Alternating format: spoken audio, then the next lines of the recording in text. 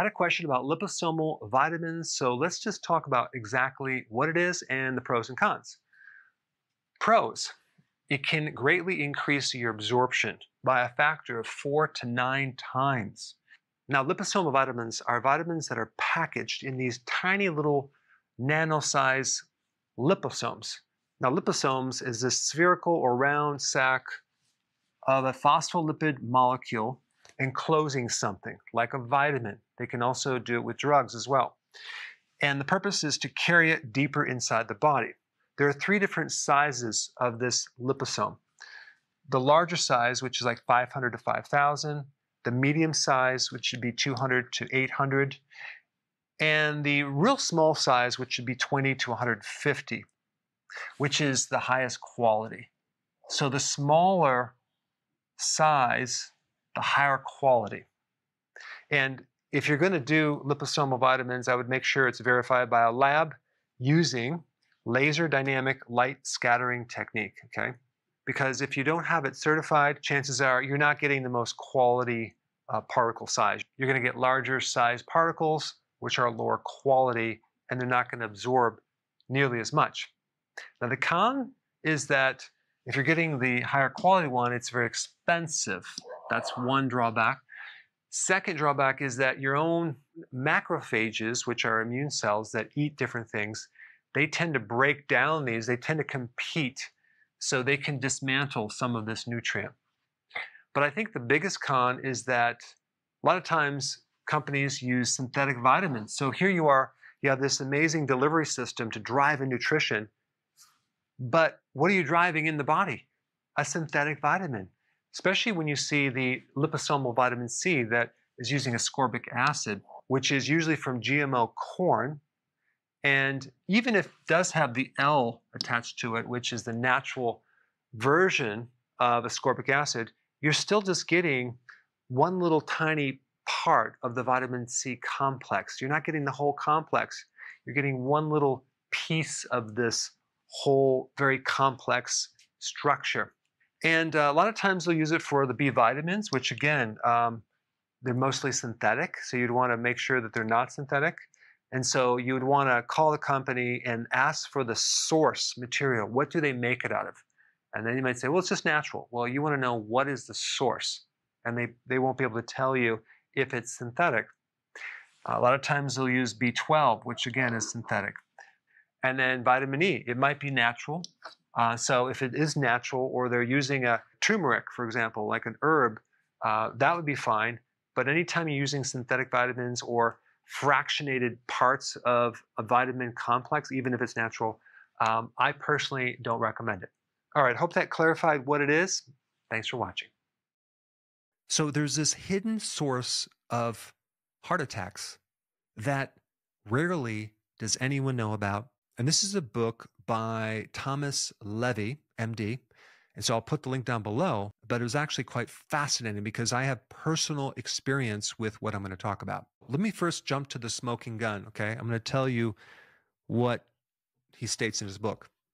In 78% of 101 patients with myocardial infarctions, that's heart attacks, and occluded coronary arteries, they found DNA of pathogens typical for infections in root canal treated teeth. Now, this is pretty wild. I've talked about this briefly in another video, but the big question is, what are these pathogenic biofilm microorganisms doing in your heart? How do they get there, and what's the relationship to your teeth? Now, they also found these microbes also in the clots in certain stroke victims too. Just a quick story.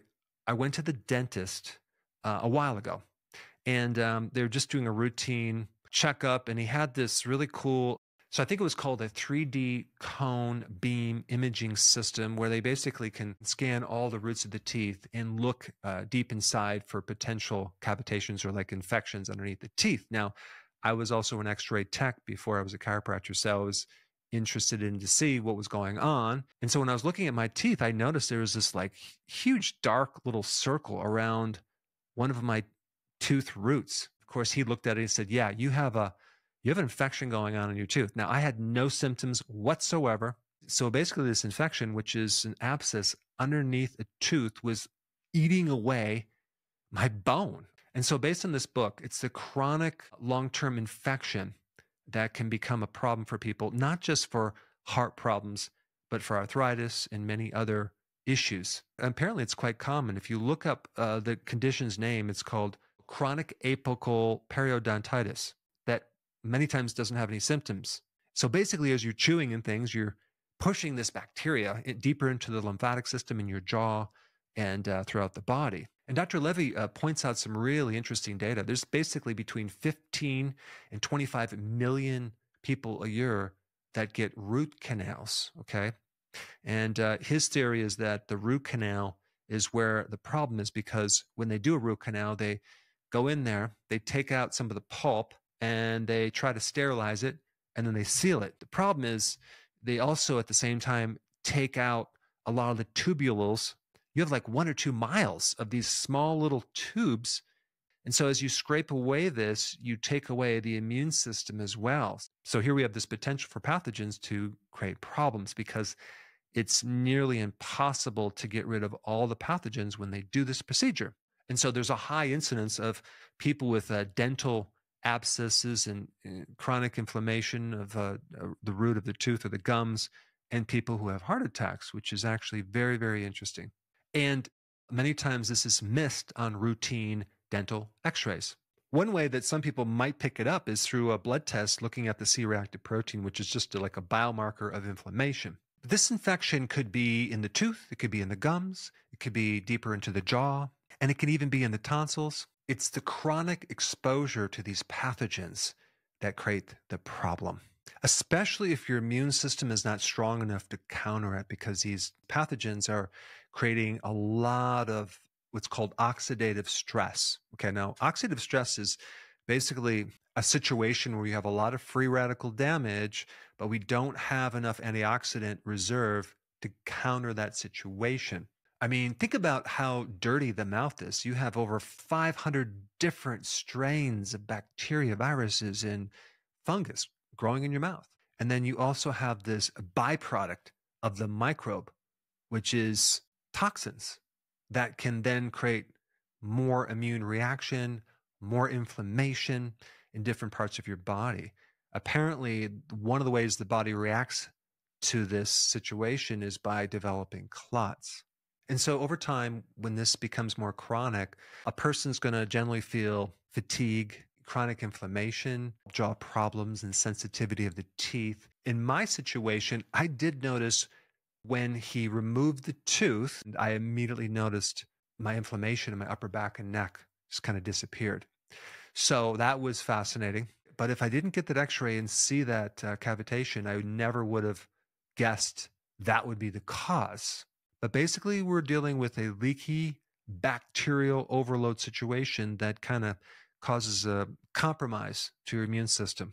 But let's just say, for example, someone has this infection, right? And they feel a little tired, but they don't really know if it's coming from this area or not. You feel like your immune system is compromised, and you are wondering if you have this oxidative stress overload situation.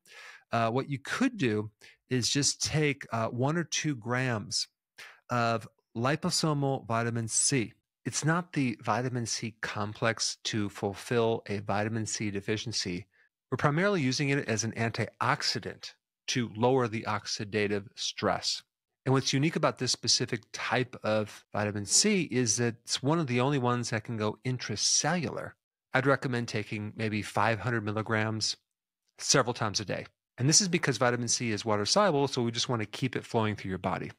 And the last point about this type of vitamin C is that it won't create diarrhea when you're taking large amounts like other types of ascorbic acid. But that would at least change the ratio of this antioxidant to oxidative stress level to see if that might help you. And if it does, and you feel a little bit better and you feel like your symptoms might improve, then you can start to dive deeper into why you might have this problem. Is it related to diet? Is it related to not sleeping? Is it related to overexercising? Is it related to a potential tooth infection? But this is just a short overview of this topic. I would highly recommend getting this book. It's filled with a lot more data. It's actually quite fascinating. So I'll put the link down below. And also, if you haven't seen my other video on atherosclerosis and this biofilm mechanism, I put that video up right here. Check it out.